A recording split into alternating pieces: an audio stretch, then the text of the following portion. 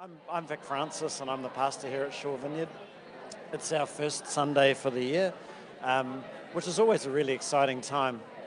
We do really value the break. We recognise the busy lives that people lead, and so to have that summer break, almost like a Sabbath, is so good for our volunteers, our hard-working worship team, all of these sorts of things. And so it's been a lovely break, but you need to gather, don't you? And so through the wonders of modern technology, we're able to gather with you today and to be able to be church with you. This year, we've always, until now, if this is the first time you've joined us, until now, over the last year or so, we've broadcast our worship. And that's been good, but it's actually quite a demanding process, both technically and volunteer-wise. And so for the start of this year, just to sort of ease the pressure and burden on people who are here, we're not going to be showing the worship itself, but just kicking in at about 10:30 with the hosting, the announcements of what's happening in church, a little soliloquy, we call it here, of us to people who are joining us for the day from outside, and then the message, which we can do a lot easier in terms of getting it right on Facebook Live. So that's the plan. It will be a little bit of a juggle, but hopefully you'll be able to join us in that this week, most weeks. But if you want worship, I guess you've got two options. One is come. We would love to see you. We'd love to see you in person. And the other is there's just great worship resources out there, aren't there? You can Google any of the songs that we've sung today and just get great versions of them. So wherever you are, if you're on holiday today and so you'd be normally here, bless you.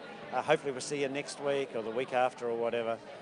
If you're just checking in because you see us from time to time, or sort of somehow the algorithms grabbed you, we're so stoked that you're with us. Please consider yourself part of our whānau for today, and just trust that today's message is as relevant for you as maybe it is for anybody who's here with us today. So bless you, bless you, bless you. I'm just going to sort of keep an eye on our people who seem to be pretty happily connecting with one another, and from there I'll begin the opportunity of my first message for the year. So, bless you. People are making faces at me, so I'm getting distracted. So, all the best. Let me pray anyway. So, God, I just want to thank you for each and every one who's with us today, who's not here in the building, but is with us by distance. Lord, would you be with each one in their year, in their new year, in their new wine. And whatever their need is, whatever their hope is, whatever their dream is, we just commit it to you in Jesus' name. Amen. Amen. Shit. Hey, it's lovely to see you. If I haven't met you before, my name's Vic, and it's my great pleasure to pastor here at Shore Vineyard. It's my great pleasure to introduce our year in terms of our speaking, our preaching, and it's wonderful to be back together again. It's been quite a long break, but a good break, I think, and but just my heart was warmed as each of you came in today, and I was able to say hi and catch up, and so hopefully you too are connecting. And obviously, people on holiday, probably some people here will still get away on holiday in the meantime, but as we gather for the year of finding common purpose. So what we thought we'd do at the start of the year is we're going to have the next four Sundays, including today, we're going to get 4 different people to give 4 different New Year's-ish type messages. And so it won't be sort of like, here's how to plan and set goals or whatever, but just some thoughts that are relevant to the introduction and delivery into a new year. So we hope that will be sort of stimulating and stirring, and maybe each week there'll be something that might be relevant for us as we head off on a new year. And as Paulina was saying, we have those lunches that are going alongside them to get feedback to and fro. So, kind of ministries, if you're thinking Holy Spirit ministry, communities, if you're thinking forming community in the community, families, sort of obvious, kind of if you've got kids, and then, of course, our volunteers. So it's just a great opportunity, I think, to be close, to draw close, to get involved and to be part of whatever God is developing. So we want to really encourage you in that. And so I get to kick off, the first of these series, and I just thinking about this whole thing of new wine. And so I want to take you to Mark chapter 2 today.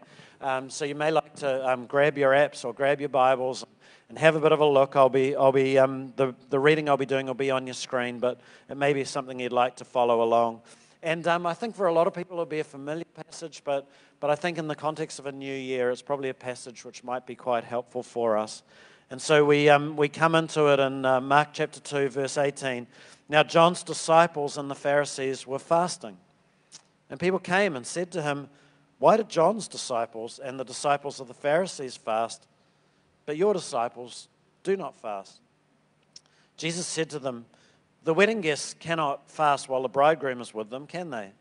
As long as they have the bridegroom with them, they cannot fast. The days will come when the bridegroom is taken away from them, and then they will fast on that day. No one sews a piece of unshrunk cloth on an old cloak. Otherwise the patch pulls away from it. The new from the old, and a worse tear is made. And no one puts new wine into old wineskins. Otherwise the wine will burst the skins, and the wine is lost, and so are the skins. But one puts new wine into fresh wineskins."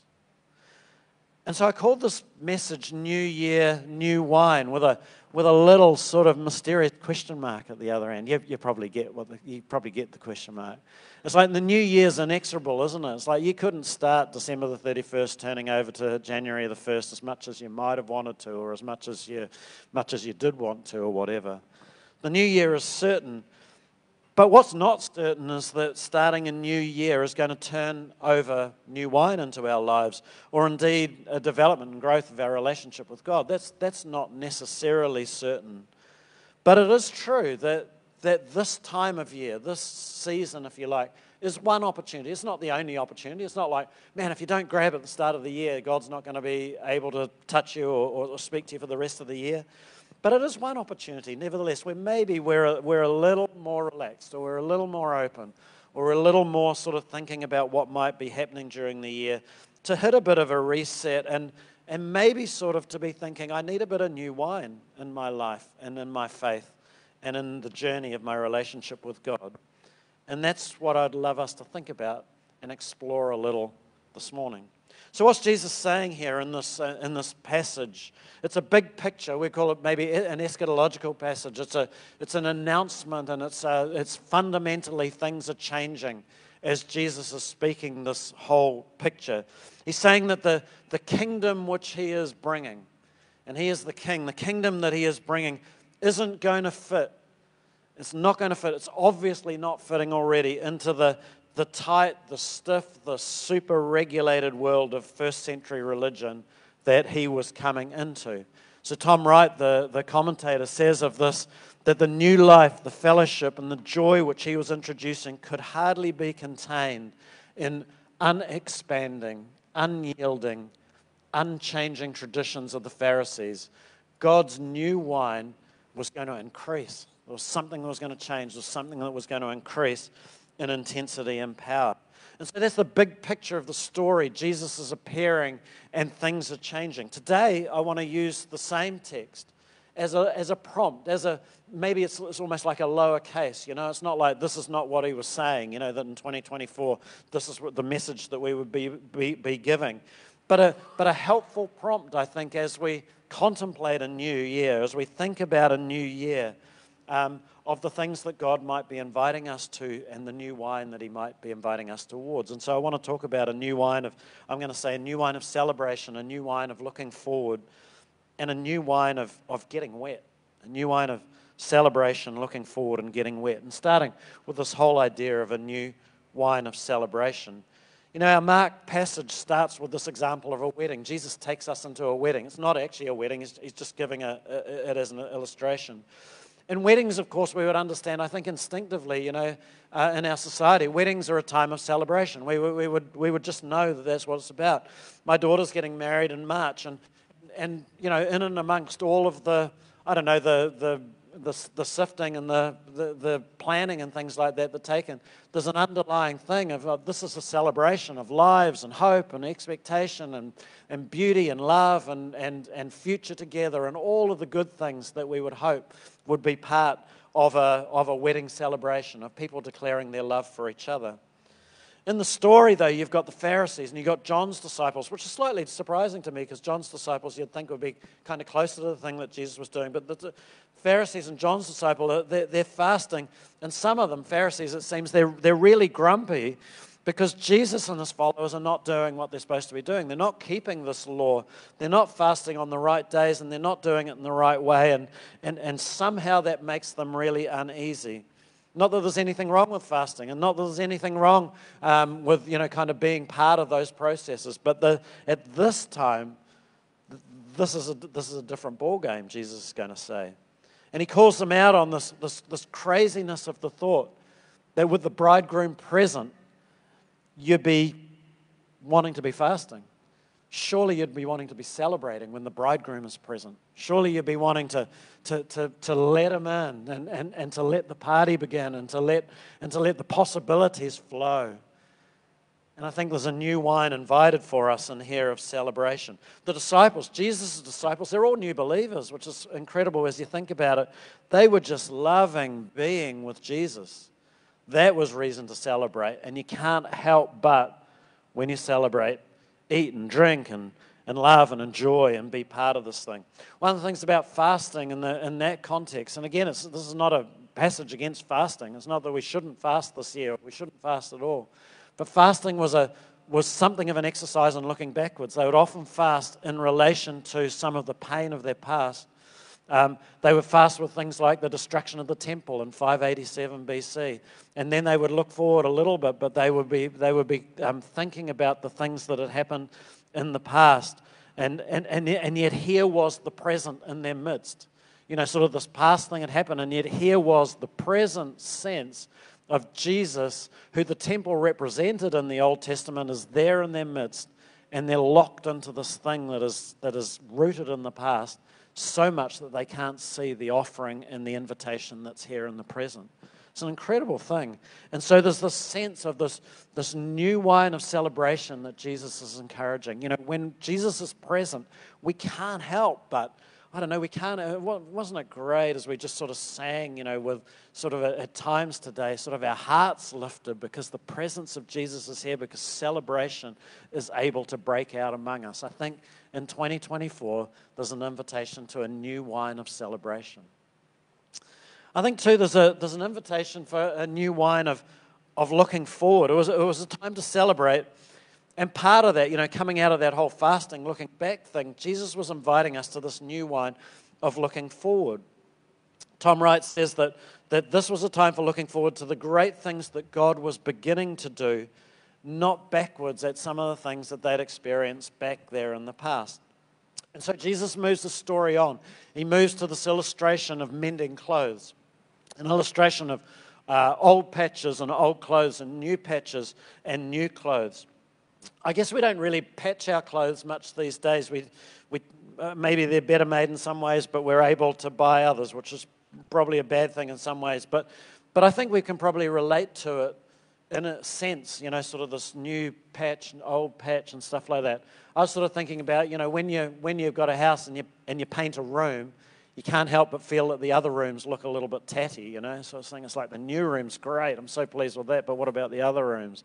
Those sorts of things go through your mind. Or if you buy, if you buy new shoes, it makes you feel like your trousers are a bit dowdy. You sort of might move up your body or something like that. I need a new dress or a new pair of trousers, a new shirt or something like that. Those sorts of things. I think the basic point that he's making is that new and old are going to clash at some level. And as we have this thing about the new wine, I think of looking forward, that's going to be important for us in 2024. As we came to the end of 2023, I was really staggered at the number of people who sort of were really struggling coming to the end of 2023. 2023 was a tough year, wasn't it? I mean, I think for a lot of us, it was a really tough year, 2023. Well, we're in 2024. And 2024 is a new year. And I don't think that we can just say goodbye to 2023. You know, I don't think we can just say, you know, anything that happened or the fatigue we felt or whatever it was is gone. I think the residues of 2023 will be with us in 2022 and maybe even all our lives are with us. And the summer break doesn't necessarily change anything, though it may give us some different perspectives. But if we go into 2024 with unnecessary baggage from 2023, and be it attitudes or be it experiences or whatever, things that we're holding over or things that we're not willing to let go of or whatever it might be, maybe, just maybe, we'll miss some of the new wine that God is inviting in this unique entity that is 2024. It's all we've got. You know, 2023 either sucked or was the best year or was something in between or whatever, but it's gone. And 2025 may arrive or it may not or whatever, but 2024 is what we've got. This is what God's given us. This is what we have at the moment.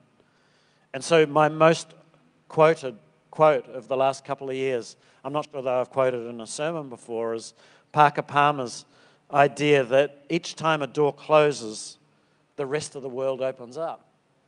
And then he says, all we need to do is stop pounding on the door that just closed, turn around and welcome the largeness of life that now lies open to our soul. And I wonder as we come into 2024, in the sense of, let's not look back on 2023 in that sense, you know, because it's a closed door in a way, even though we take some with it, lest we miss out on the wonder that is offered to us as we head into 2024. If we applied that into our year, maybe we applied it into other areas of life, that each time a door closes, that close means the rest of the world can open up to us. But just stop pounding on that door. This is an opportunity, I think, to the new wine of looking forward, the new wine of celebration, the new wine of looking forward. And then I've been thinking about this thing of the new wine of getting wet, which I guess is probably a little bit of a mystery. I mean, what does that mean or anything? Comes really from a C.S. Lewis quote that I was reading recently, which says this: if you want to get warm, you must stand near the fire. If you want to get wet, you must get into the water. If you want joy, power, peace, eternal life, you must get close to or even into the thing that has them. And it's like there is a point at which our willingness to, to stand, to walk forward, to come, to be, to forgive, to love, to say yes, kind of whatever it is, at which that is going to be a tester of whether we're going to be able to, be experiencing something of the things that God is wanting to do. And we can kind of sit on the side of that and say, I just don't feel wet anymore. But at some stage we've got to, I don't think we're a very, I don't know, I was going to say, I hope we're not a manipulative place, but it's like at some stage out of our own willingness, if we want to get wet, we've got to get in the water. And I don't know what that might mean for you, but if we want to get warm, we've got to get near the fire. If we want to have joy, we've got to be close to the places that bring and give us joy. And so Jesus spoke, didn't he, as we've read, of putting new wine into new wineskins rather than new wine into old wineskins.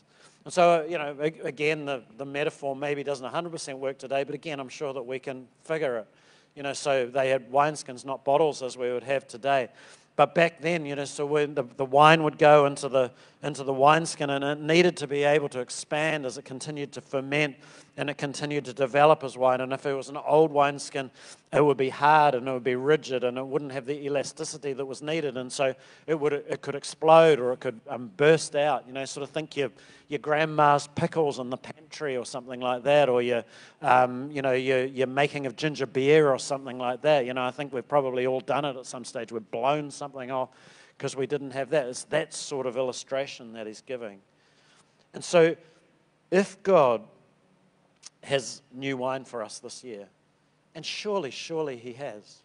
I mean, do you think he has? I mean, surely for this year he's got things that he's wanting us to be and maybe to do or to speak to us or to help us or grow us or love us or whatever it is. How will you need this year to grow and adapt and even change to be able to receive those things? Or is it just like, well, I am like I am in 2023, I probably will be like I am in 2024, 25. You can't change this old dog, And it's like, I wonder whether that's like an old wineskin, whether you'll struggle, if that's the case, to be with the new wine. And I think it's in the heart probably more than in the habit, but it is an important thing, I think, for us to think about along the way. I don't know that we have a lot of control over the wine, apart from trusting it.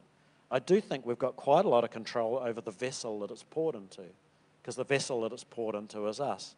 And so Wright says of this that they needed to think differently. This is the Pharisees. They needed to think bigger to get new wineskins for the new wine he had to offer. And then I thought that I was taken with this thing. He said most people are threatened by that kind of challenge. It's like, if we really thought about it. I mean, at the end of the day, and if I just talk about me, at the end of the day, I'd rather just stay where I am, thank you very much. It feels relatively comfortable, even though there might be bits that I don't like so much. But maybe, just maybe, there's an invitation to stir and to allow this old wineskin to be able to be renewed so that new wine can, can seep in or can have its way. This whole idea of the new wine of getting wet. So new wine of celebration, let's be a celebratory people. New wine of looking forward, it's not to deny or anything like that, or, kind of lock into a box and not deal with things, all of that. Hopefully hear me as I'm saying, but the new wine of looking forward expectantly, a new wine of getting wet, I'm going to be part of the things that God wants to do. And so I thought I'd just finish with a few maybe practical ideas that might be helpful over the year. So, if any of these are helpful, take a picture of it or, kind of take some notes or whatever. But I was just thinking this thing of, I wonder what helped in 2023. I wonder what sort of, kind of really nourished and grew your soul. Was there anything? Well, if that was the thing, do more of that. Keep those things. Do more of those things. But I wonder if there are things that really didn't help in 2023 that you might have been doing almost out of habit or routine or something like that. This is the opportunity to ditch that. Sort of that practice or that way of doing, I'm going to ditch that. And it's not to, so that I don't take up anything else.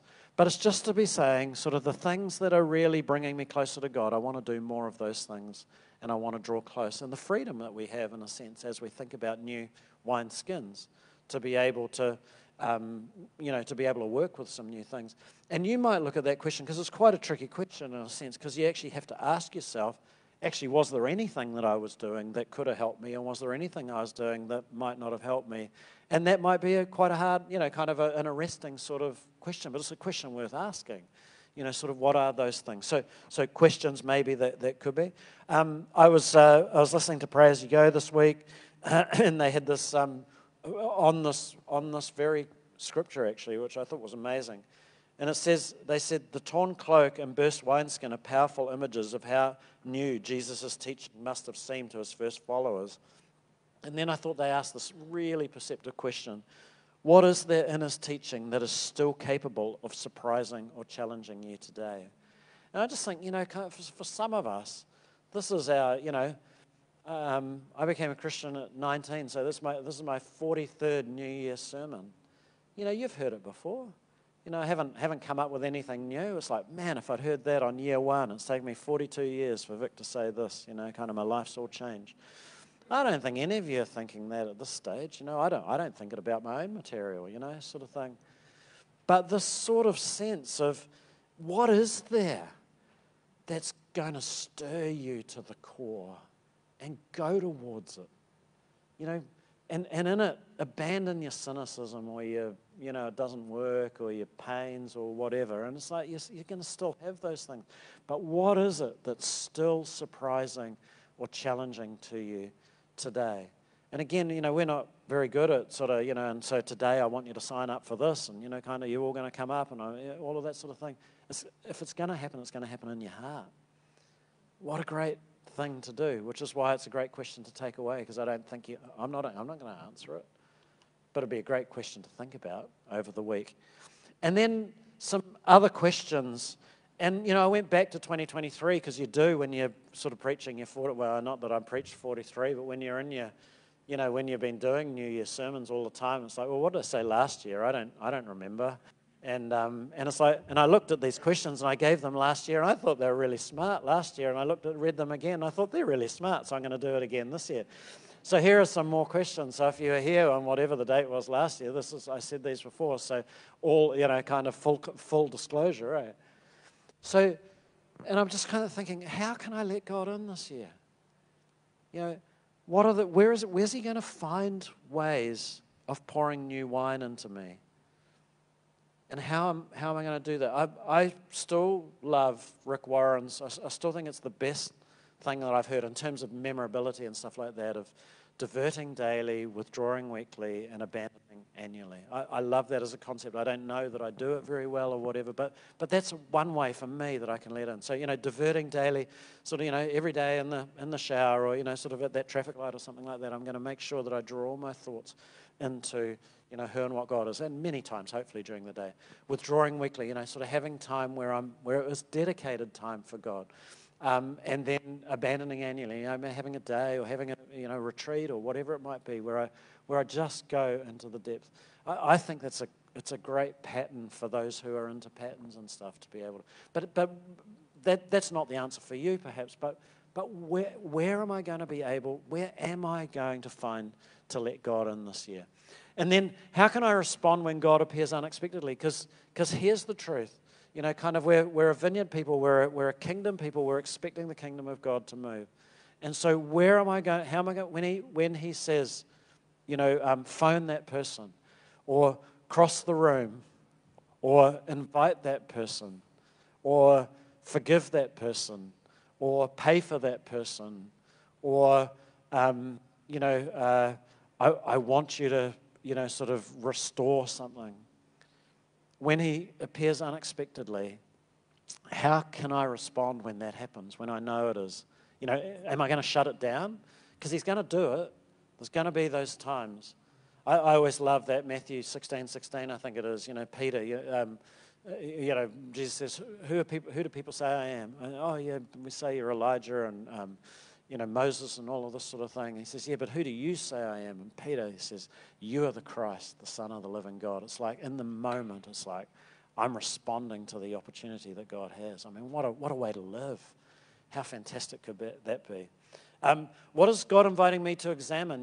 Because I think if we do go into a relationship with God, it's not all about, man, God's just going to love you and it's going to be cool and partying and stuff like that, and all the wine's just going to come and all of those sorts of things. I think when we have a process like this, He will take us into some deep and dark places that we all have. And He does it because He loves us, and He does it because He loves us too much to leave us alone, that sort of phrase. And so how am I going to respond? Or what is God inviting me to examine this year? And I don't care whether you've been doing the journey for decades or for years or for months. These are invitations of God, and we should be part of those, I think. And then finally, where will I go in adversity? And this is the thing that got me thinking. It's like, man, if we had done this really well at the start of 2023, where will I go in adversity?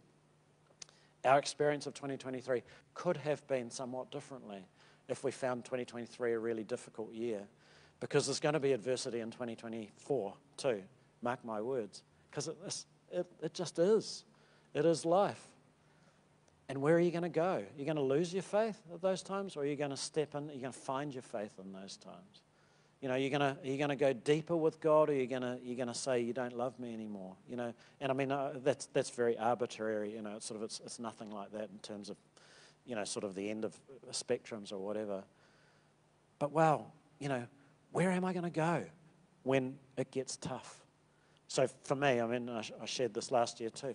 For me, I go to Jesus in Gethsemane. That's just my current journey. So when it's tough, I meet Jesus in Gethsemane. And it's like, well, that's really weird because that was 2,000 years ago. But yeah, but that is where God has led me. And so there are opportunities as we relate to Him. That's not your thing. That's my journey. And so what an opportunity that is. And so I think it's an invitation, you know. I think the start of a year is a good time to be thinking. And these are the themes that I've kind of had in mind. Celebration. Let's celebrate. Let's shake something loose and celebrate. Let's look forward. You know, sort of anticipate the things that God's going to do. Maybe this is for us as church, and my message today is really aimed for us as individuals more than, you know, rah, this is what we're going to do as a church.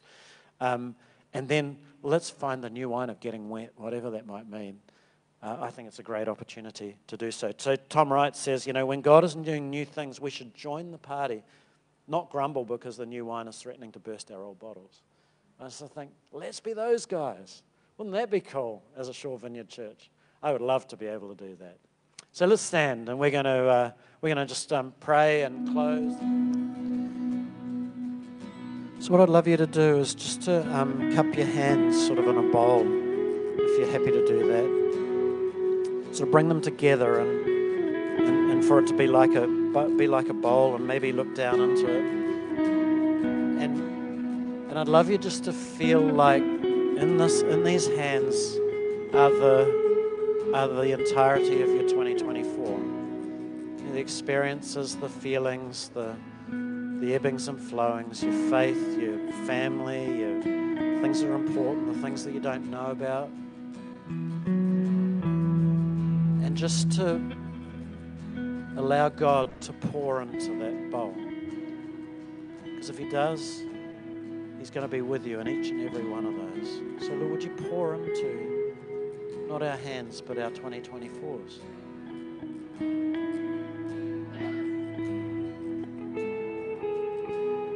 And you may even almost feel it physically in a way or something. You know, you may have a word that comes to mind, or a sense, you know. So just be present to the moment. And if you think this is sort of weird, this is a new wineskin moment.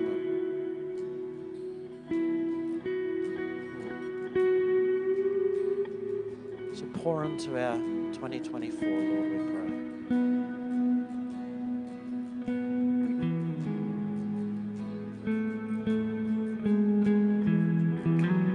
And then if you're happy to, just stay like that if you want to, but I wonder if you could form your hands into a little heart. You know, so you might be sort of with your fingers down, you'll figure it out.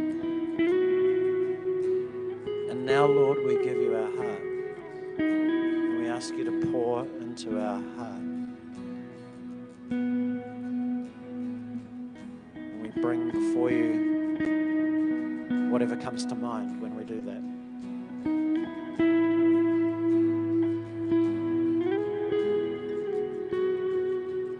Receive it. Receive it from you.